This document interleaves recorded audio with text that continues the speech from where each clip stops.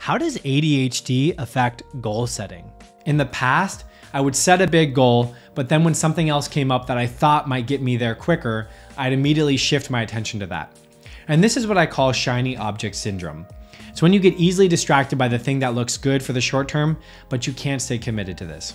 Now, as an adult with ADHD, I know many people struggle with this. So many people with ADHD have a dopamine deficiency, meaning they resort to quick wins or unhealthy behaviors that spike their dopamine, make them feel pleasure, but don't actually reward them in the long run. You have to learn how to override this system by focusing on the things that you logically know will help you reach your long-term goals. So by using this system of identifying those top 5 things and ignoring the other 20, I was able to connect my long-term vision with my daily actions and feel a sense of pride and commitment around moving in the direction I really wanted my life to move.